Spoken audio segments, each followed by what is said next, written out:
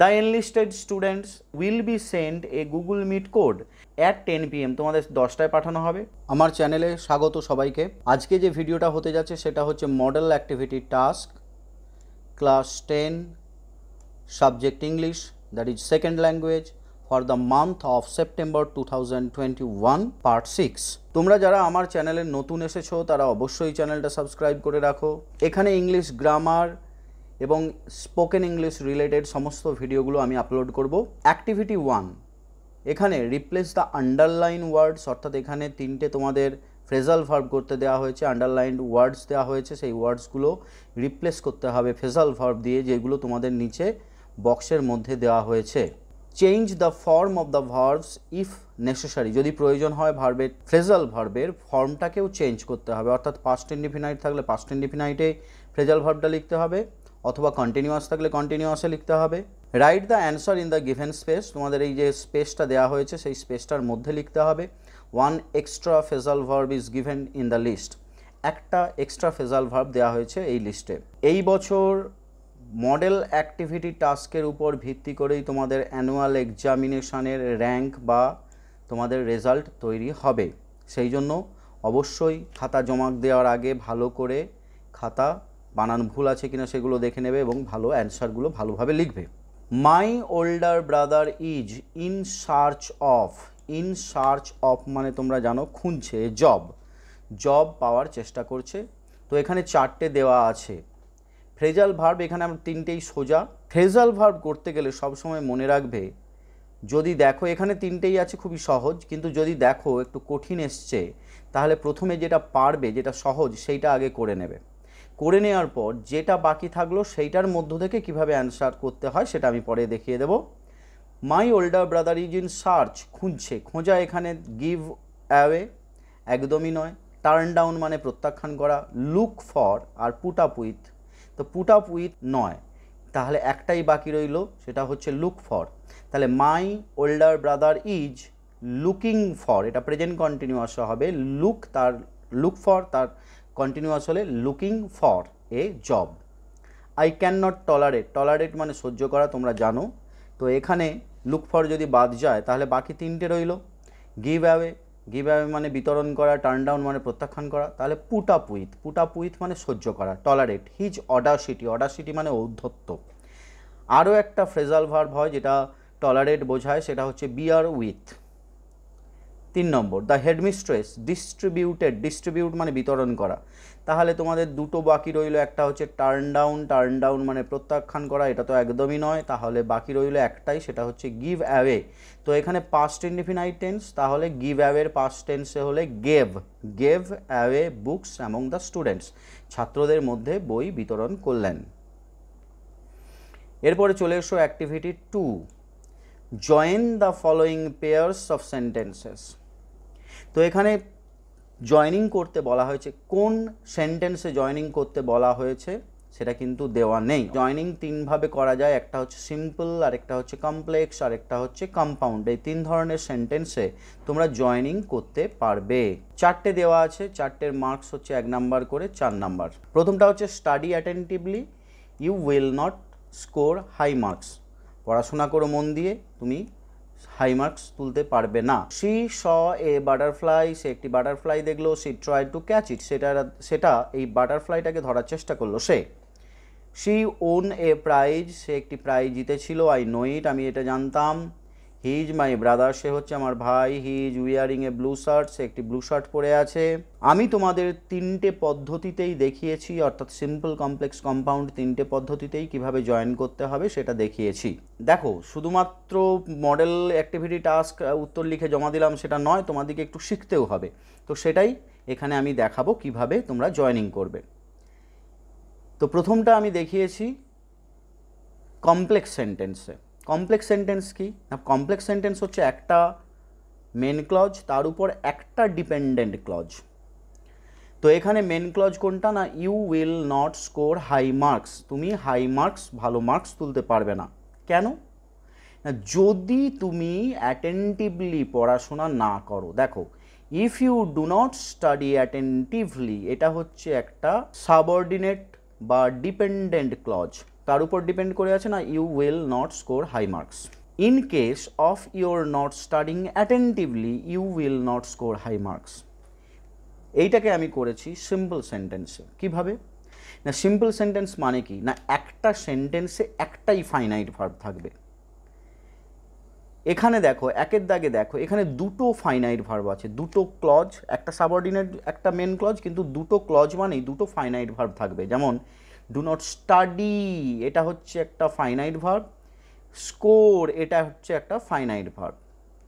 এক্ষেত্রে দেখো if you মানে স্টাডি অ্যাটেন্টিভলি, এইটাকে আমি স্টাডি, এইটা মেন ভার্ব, এটাকে আমি একদম ফাইনাইট থেকে নন ফাইনাইটে নিয়ে গেছি। কীরকম, in case of your, in case of এটা হচ্ছে প্রিপোজিশনাল ফ্রেজ। প্রিপোজিশনাল ফ্রেজ মানেই হচ্ছে তারপরে হচ্ছে নাউন বসে। তো এখানে ভার্ব আছে মানে কি, ভার্বটাকে নাউনে নিয়ে যেতে হবে। কিভাবে না, ওটাকে জিরান্ড করতে হবে। জিরান্ড মানে ফাইনাইট থেকে নন ফাইনাইট হয়ে গেল। তাহলে in case of your not studying, তোমার পড়াশোনা না করার জন্য বা অ্যাটেন্টিভলি পড়াশোনা করা না জন্য, you will not score high marks, তুমি হাই মার্কস পাবে না। তো এই সমস্ত বিষয়গুলো নিয়ে ডিটেলস ভিডিও হবে, অনেকগুলো ভিডিওগুলোই হবে, তোমরা কিন্তু চ্যানেলটা সাবস্ক্রাইব করে রাখো। 3 নম্বর, এটা হচ্ছে কম্পাউন্ড সেন্টেন্স। কম্পাউন্ড সেন্টেন্স মানে কি না, দুটো ক্লজ, কিন্তু দুটোই হবে মেন ক্লজ। সাবঅর্ডিনেট ক্লজ এখানে একটার উপর একটা হতেই পারে, কিন্তু দুটো মেন ক্লজ হবে। এবার ওই মেন ক্লজের উপর কোনো একটা সাবঅর্ডিনেট ক্লজ থাকতেও পারে, নাও থাকতে পারে, কিন্তু যেটা মূল বিষয় সেটা হচ্ছে দুটো মেন ক্লজ। দুটো মেন ক্লজ মানে দুটো ফাইনাইট ভার্ব। সে সাবঅর্ডিনেট ক্লজ হলেও ফাইনাইট ভার্ব থাকবে, আর মেন ক্লজ হলেও ফাইনাইট ভার্ব থাকবে। তো এখানে মূল জিনিসটা হচ্ছে দুটো মেন ক্লজ। প্রথমটা হচ্ছে ইউ স্টাডি অ্যাটেন্টিভলি, তুমি এখানে ইউটা উজ্জ্ব আছে, স্টাডি অ্যাটেন্টিভলি মন দিয়ে পড়াশোনা করো, নতুবা এই অরটা হচ্ছে কোঅর্ডিনেটিং কনজাংশন। এই কনজাংশনটা দু ধরনের হয়, একটা হচ্ছে সাবঅর্ডিনেটিং, একটা সাবঅর্ডিনেট কনজাংশন, আর একটা হচ্ছে কোঅর্ডিনেটিং কনজাংশন। তো সেইটা পরে জয়েনিং করতে গেলে আরও যখন জয়েনিংয়ের ক্লাস হবে তখন আমি বলবো। তো স্টাডি অ্যাটেন্টিভলি অর নতুবা you will not score high marks, তুমি হাই মার্কস পাবে না। দ্বিতীয়তে সি স এ বাটারফ্লাই, সে একটি বাটারফ্লাই দেখেছিল। সি ট্রাই টু ক্যাচ ইট, সে ধরার চেষ্টা করেছিল। তো প্রথমটা আমি সিম্পলে করেছি, এটাকে বলা হয় প্রেজেন্ট পার্টিসিপল ব্যবহার করে সিম্পল সেন্টেন্স করা। দেখো সি স, এটা মেন ভার্ব কি, স ফাইনাইট ভার্ব, এটার ফাইনাইট ভার্ব হচ্ছে ট্রায়েড। তাহলে দুটো ফাইনাইট ভার্ব দিয়ে তো সিম্পল সেন্টেন্স হবে না, একটাই ফাইনাইট ভার্ব রাখতে হবে। তাহলে এই স, এইটাকে আমি, এই ফাইনাইট ভার্বটাকে আমি কি করে দিলাম না, non finite present participle. Present participle কি, সেটা কখন কন্টিনিউয়াস টেন্স হয় সেগুলো নিয়ে আমি ওই যে বললাম, আবার ভিডিওতে আমি বলবো। তো সিইং এ বাটারফ্লাই, বাটারফ্লাই দেখিয়া সি ট্রাইড টু ক্যাচ ইট, সে চেষ্টা করেছিল এটা ধরতে। এখানে একমাত্র ফাইনাইট ভার্ব রয়ে গেল, অর্থাৎ সমাপিকা ক্রিয়া যেটা বাক্যকে সমাপ্ত করতে পারে, সেটা হচ্ছে ট্রায়েড। এরপরে হচ্ছে কমপ্লেক্স সেন্টেন্স, সেটা একটা সাবঅর্ডিনেট ক্লজ। যখন সে দেখেছিল, when she saw A butterfly, এটা হচ্ছে সাবঅর্ডিনেট ক্লজ, এটা হচ্ছে অ্যাডভার্বিয়াল ক্লজ। টাইম বলেছে, সময় বলেছে, তাই অ্যাডভার্বিয়াল ক্লজ। জানো সাবঅর্ডিনেট ক্লজকে 3 ভাগে ভাগ করা যায়, সেটা হচ্ছে অ্যাডজেক্টিভ বা রিলেটিভ ক্লজ, নাউন ক্লজ এবং adverbial clause. When she saw A butterfly C tried to catch ইট। আবার এটাও কেউ অ্যান্ড দিয়ে করেছি, দেখো কোঅর্ডিনেটিং কনজাংশন অ্যান্ড দিয়ে, দুটো main clause, C saw A butterfly and C tried to catch it. C on a prize, I know it. Win ভার্বের past tense on, সে জিতেছিল একটি প্রাইজ, আই নো ইট আমি জানি। একটা প্রেজেন্ট ইনডিফিনাইট, একটা past, এইটা পাস্ট ইনডিফিনাইট। তো একদম কমপ্লেক্স করতে গেলে সিম্পল, আমি জানি যে সে প্রাইজ জিতেছিল। I know that she on a prize, I know এটা main clause, that she on a prize subordinating clause. I know her winning a prize, দেখো আই নো কার না, হার উইনিং তার জেতা, এ প্রাইজ আমি তার প্রাইজ জেতা নিয়ে জানি। এখানে একটাই মেন ভার্ব রইল, সেটা হচ্ছে নো, যদিও এখানে উইন ভার্বটা মেন ভার্ব ছিল, তার পাস্ট টেন্স ওন, কিন্তু এটাকে আমি করে দিলাম হার winning a prize. I know her winning a prize, এটাও জিরান্ড। She on a prize and I know it. He is my brother wearing A blue shirt, এটা হচ্ছে simple sentence. He is my brother wearing A blue shirt, এই উইয়ারিংটা হচ্ছে present participle ব্যবহার করা হয়েছে। তো দেখো এইটাকে এর আগে যদি আমি হু ওয়াজ উইয়ারিং, যেটা হু ইজ উইয়ারিং যেটা এইখানে লিখেছি, তখন কিন্তু এটা মেন ভার্ব, তখন এটা কন্টিনিউয়াসে আছে, সাবজেক্ট এখানে হু, সাবজেক্ট মানে ব্রাদার, হু তারপরে ইজ তারপরে মূল ভার্বের সঙ্গে আইএনজি, কিন্তু এখানে সেই কনস্ট্রাকশনটা নেই, অতএব এটা শুধুমাত্র প্রেজেন্ট পার্টিসিপল, কিন্তু এটা এখানে মেন ভার্ব। তাহলে এখানে একটাই ভার্ব হি ইজ, ইজটা হচ্ছে মেন ভার্ব, আর উইয়ার যে ভার্বটা ছিল সেই উইয়ার ভার্বটা হয়ে গেল পার্টিসিপল, ফলে এটা একটা simple sentence. He is my brother who is wearing A blue shirt, এই যে who is wearing A blue shirt এটা কমপ্লেক্স সেন্টেন্সের জন্য কেন, এটা কমপ্লেক্স সেন্টেন্স কেন না, এটা হচ্ছে একটা subordinate clause. He is my brother and he is wearing A blue shirt, এখানেও দুটো মেন ক্লজ মানে দুটো, এটাও ভার্ব মেন ভার্ব, এটাও মেন ভার্ব। আশা করছি তোমাদের মোটামুটি একটা আইডিয়া হয়েছে, পরে যখন গ্রামারের ক্লাস হবে তখন সেই সময় আমি ডিটেলসে আলোচনা করে দেবো। তো suppose you are the cultural secretary of the students club of your school, তোমার স্কুলে যে কালচারাল সেক্রেটারি কিসের না স্টুডেন্টস ক্লাব আছে তার cultural secretary. Write a notice in about 100 ওয়ার্ডস, তোমাদের 100 শব্দের মধ্যে নোটিশ লিখতে হবে, informing the students about an online debate competition, একটি অনলাইন ডিবেট কম্পিটিশন হতে যাচ্ছে সেটা নিয়ে ইনফর্ম করতে হবে, for the students of classes 9 and 10 of your school, তোমাদের 9-10 ক্লাসের যে ছাত্র তাদের জন্য, এখানে অন্য কোনো ক্লাসের জন্য নয়। ডিবেট কম্পিটিশন নোটিশ, নোটিশের একটা নির্দিষ্ট প্রোফর্মা থাকে বা ফর্ম থাকে, সেটা তোমরা জানো যে একদম উপরে থাকবে বড় হাতের নোটিশ, অনেক সময় উপরে স্কুলের নামটা দেওয়া হয়, আবার অনেক সময় দেওয়া হয় না। তো নোটিশ কি বিষয়ে নোটিশ না অনলাইন ডিবেট কম্পিটিশান বা বিতর্ক প্রতিযোগিতা স্কুলে আয়োজন করা হবে, কিসের মাধ্যমে না সেটা অনলাইনের মাধ্যমে, ডিরেক্ট ফিজিক্যালি নয়।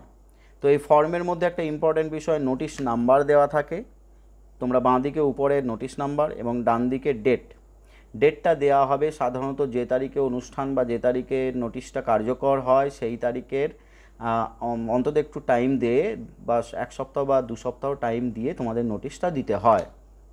তো নোটিশ লেখার শুরুটা বিভিন্ন রকমভাবে করা যেতে পারে, এখানে আমি করেছি the students from classes 9 and 10 R here by notified that, এখানে তোমরাও লিখতে পারো all the students of class 9 and 10 are hereby informed that the students from classes 9 and 10 are hereby notified that, তাদের দিকে নোটিফাই করা হচ্ছে প্যাসিভ ভয়েসে, ডিরেক্ট আমি notice করছি যে, এটা কখনো বলা হয় না, নোটিফাই করা হচ্ছে যে, তাই প্যাসিভ, আর hereby notified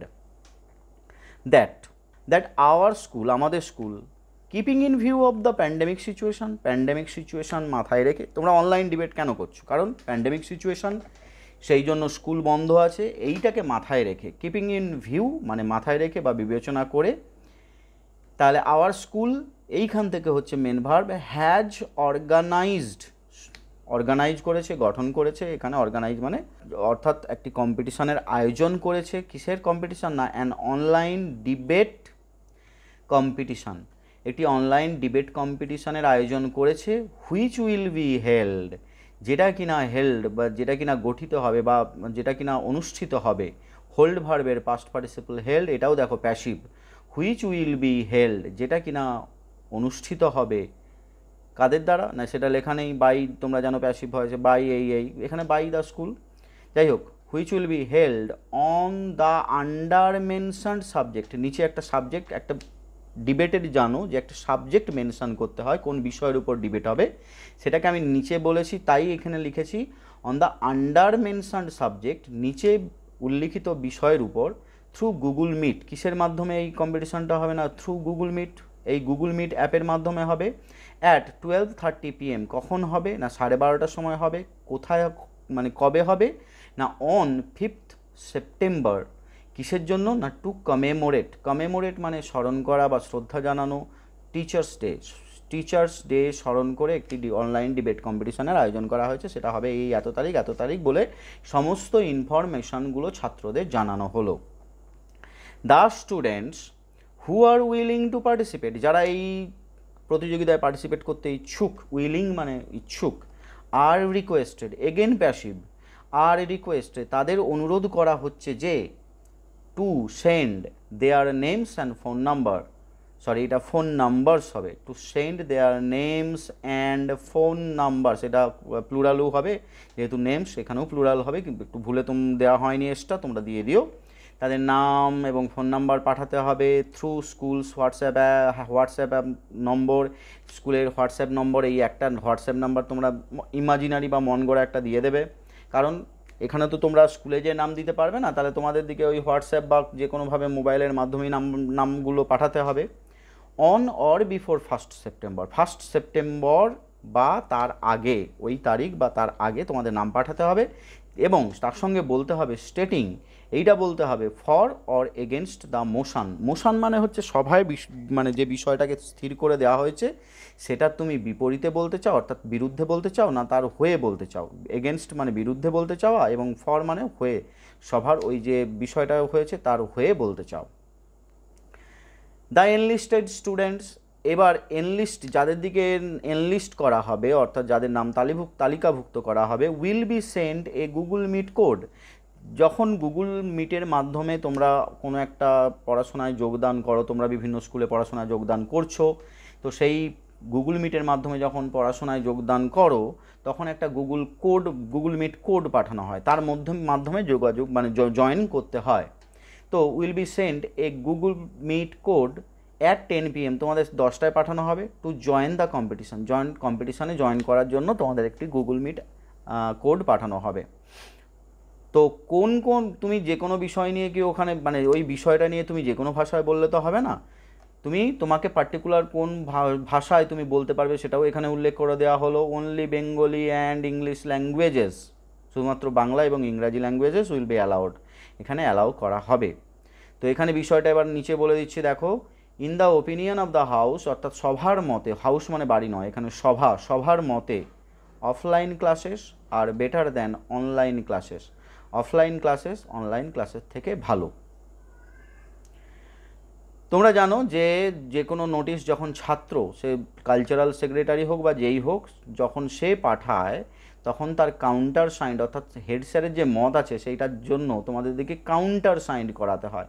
সিগনেচার, এসডি মানে সিগনেচার, হেডমাস্টার, এবিসি স্কুল, এটা তোমরা ফাঁকা রাখবে, আর এইখানটায় তোমার নামটা সই করে দেবে। এসডি তোমার নামটা সই করবে, তুমি কে না কালচারাল সেক্রেটারি, কোথাকার কালচারাল সেক্রেটারি না স্টুডেন্টস ক্লাব, কোথাকার স্টুডেন্টস ক্লাব না এবিসি স্কুল, মানে তোমাদের নিজেদের স্কুলের নামগুলো দিয়ে দেবে। এবিসি স্কুল বলতে আমি যে কোনো স্কুলের নাম দিইনি, তাই তোমাদের স্কুলের নাম দিয়ে দেবে।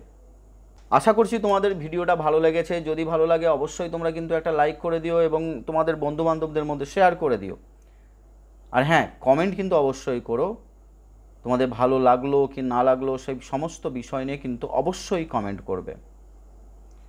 সবাই ভালো থেকো, সুস্থ থেকো, দেখা হচ্ছে অন্য একটি ভিডিওতে। বাই।